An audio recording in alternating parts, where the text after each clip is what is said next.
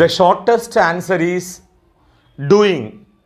பேசிக்கிட்டே இருக்கக்கூடாது, செஞ்சு காமிக்கணும். வெல்கம் டு சாமி ஸ்போக்கன் இங்கிலீஷ். இன்னைக்கு நம்ம என்ன லெசன் பார்க்க போகிறோம்? பயனுள்ள 10 வினைச்சொற்கள், யூஸ்ஃபுல் 10 verbs. ஸோ நம்ம இங்கிலீஷ் சரளமாக பேசுகிறதுக்கும் இலக்கண பிழை இல்லாமல் எழுதுறதுக்கும் ரொம்பவே யூஸ்ஃபுல்லாக இருக்க போகிற 10 வினைச்சொற்கள், அதோட மீனிங்ஸ், அதை எங்கே யூஸ் பண்ணுறது, எப்படி யூஸ் பண்ணுறதுன்னு இந்த லெசனில் பார்க்க போகிறோம். Are you all ready? Let's set the ball rolling. First பாருங்க, தத்தெடு அல்லது பின்பற்று, அடாப்ட், ஏடிஓபிடி. அடாப்ட் அப்படிங்கிற வேர்புக்கு தத்தெடு அல்லது பின்பற்றுன்னு அர்த்தம். ஒரு எக்ஸாம்பிள் பார்க்கலாம். நான் ஒரு புதுசாக பிறந்த குழந்தைய தத்தெடுக்க விரும்புகிறேன். I would like to adopt a newborn baby. I would like to adopt a newborn baby. அப்போ newborn baby அப்படின்னா புதியதாக பிறந்த குழந்தைன்னு அர்த்தம். Got it? அடுத்து பார்க்கலாமா? ஏறு, climb, CLIMB, climb. கிளைம்ங்கிற வேர்புக்கு ஏறுன்னு அர்த்தம். ஸோ ஒரு மரத்து மேலே ஏறுவோம், மாடிப்படிகளில் ஏறுவோம். ஓகேவா? ஒரு எக்ஸாம்பிள் பார்க்கலாம். நாங்கள் இப்போ தான் படி ஏற ஆரம்பிச்சிருக்கோம். We have just begun to climb the stairs. We have just begun to climb the stairs. நல்லா கவனிங்க.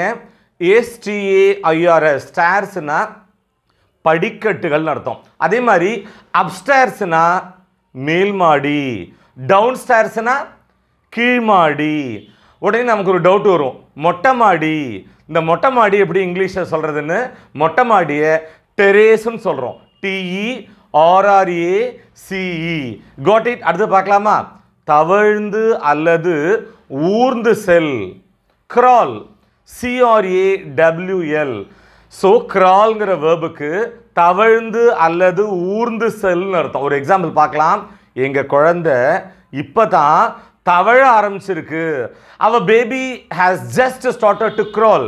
Our baby has just started to crawl. அடுத்து பார்க்க போகிறோம்.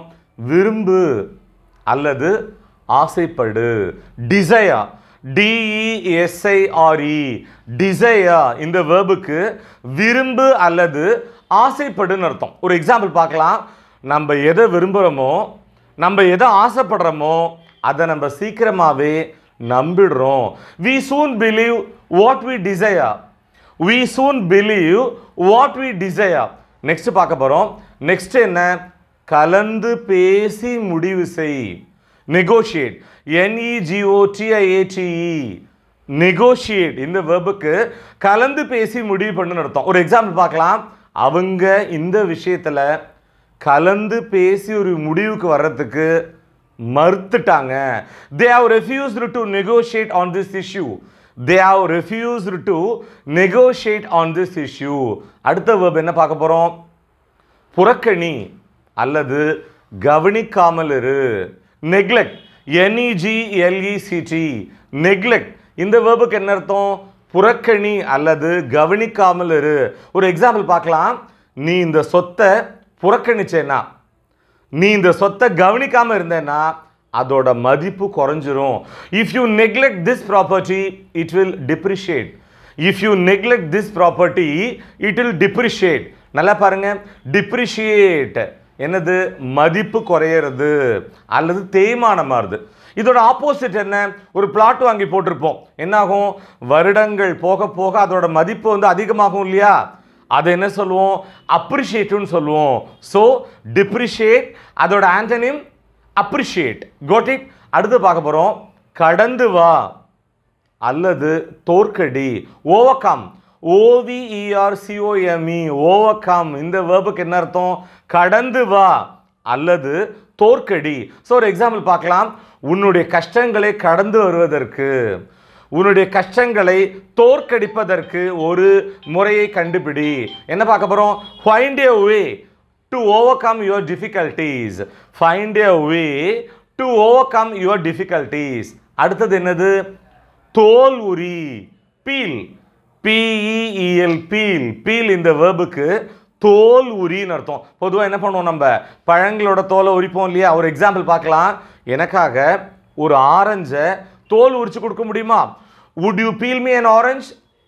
would you peel me an orange? அடுத்த verb பார்க்க போறோம். அடுத்தது என்ன? ஆத்திரமடை அல்லது கோபம் கொள். resent, resent, resent. resent இந்த verb-க்கு ஆத்திரமடைதல் அல்லது கோபம் கொள்ளுதல் அர்த்தம். ஸோ என்னோட வேலையில அவர் தலையிடுறது என்னை கோபப்படுத்துகிறது.